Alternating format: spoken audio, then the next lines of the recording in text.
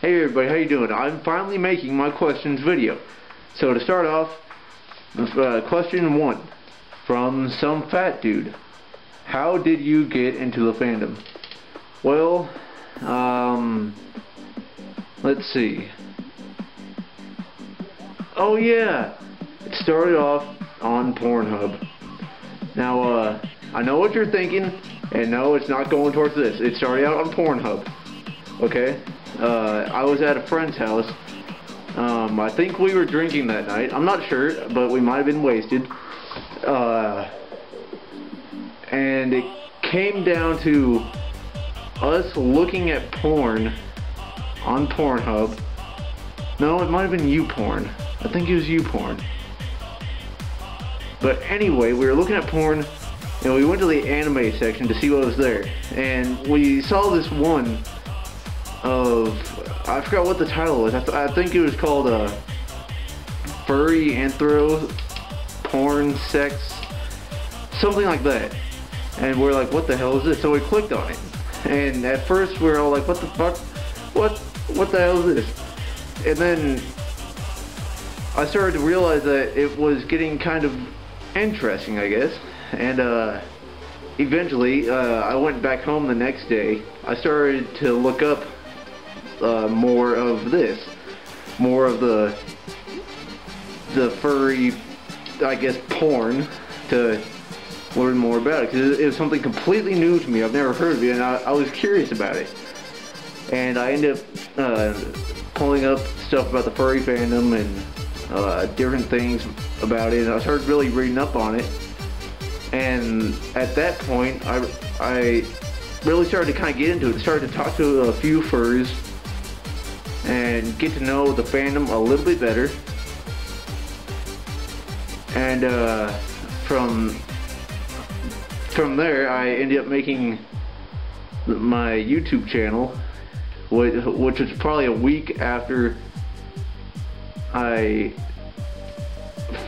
found the fandom. I actually got into it, and I started to really do some research on it and try to learn the most about it that I possibly could. Question number 2 from Truethemoviereviewer.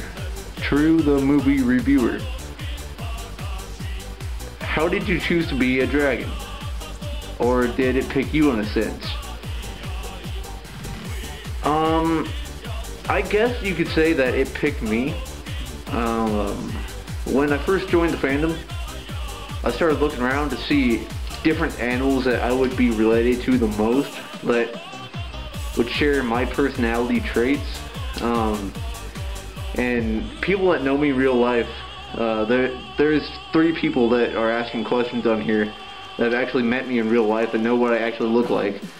Somephatdude, Truethemoviereviewer, and Wolfganghampson has all met me in real life.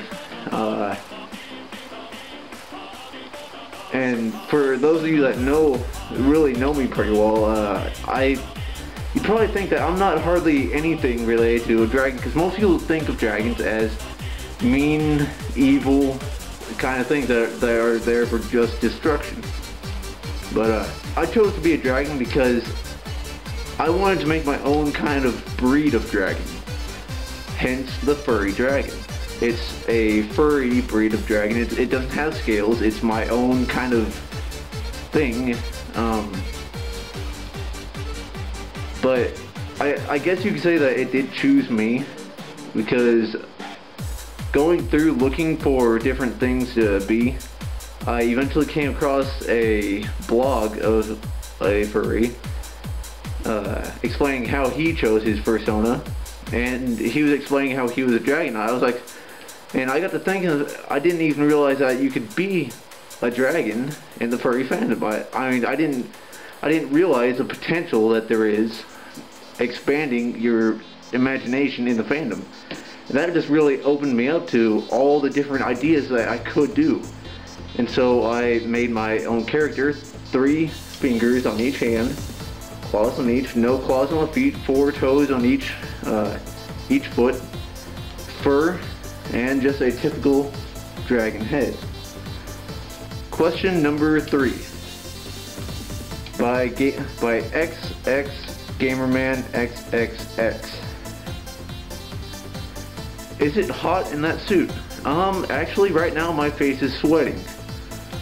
So yes, it does get hot in these suits, and actually if you stay in them too long, it is possible to have a heat stroke. So for all experienced fursuiters, they know that you do get hot, and anyone who's worn a fursuit will realize that you do get hot in these fairly quickly. So the max time that you usually see a fursuiter in their fursuit is around 30 minutes or so. Depending on how well the ventilation is inside of their fursuit, it might be longer, but mine, it has decent ventilation. Like on the mouth, I can breathe real easy. Not so much through my nose, but it has good ventilation around the eyes.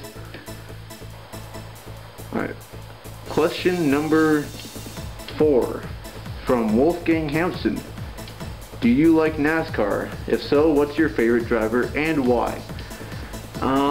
Well, I don't really like NASCAR too much. I've never really been a fan of watching racing.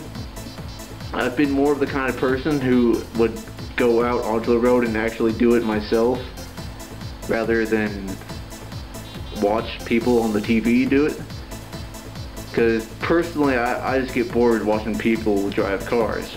I mean, yeah, they're racing, and I guess it could get competitive depending on who you are, but personally, I don't like it too much. Question 5 from 30kbpm. What kind of music are you into? Well, as for my music likings, I actually have a very wide range of music likings, but generally I listen to metal, techno, trance, what else? I personally don't like rap too much, but there are a few songs that I like. I don't just immediately exclude one type of music because of the genre. I'll listen to songs from that genre, and if the song itself sounds good to me, then I'll listen to it. But for the most part, I don't like rap too much. Alright, well that's it for my questions video. Thanks for you 5 people for sending in the questions. I would like to say one thing. I made my own sort of like a con badge for the first time, and here it is. Let's see if I can grab it from a good spot.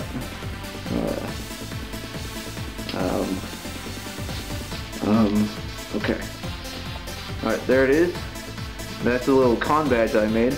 I actually drew that all myself. It was the very first one that I ever made. I thought it turned out alright. And if anyone wants me to draw on something, I'll do it for free for now, because I do need practice. And I mean, I like to draw, I'm just not very good at it, but I do need practice. And crap, I dropped it. But if you want me to go ahead and draw your character or your persona, just send me a message and I'll see what I can do. Give me something to do, please. Alright, so until next time, see you all later.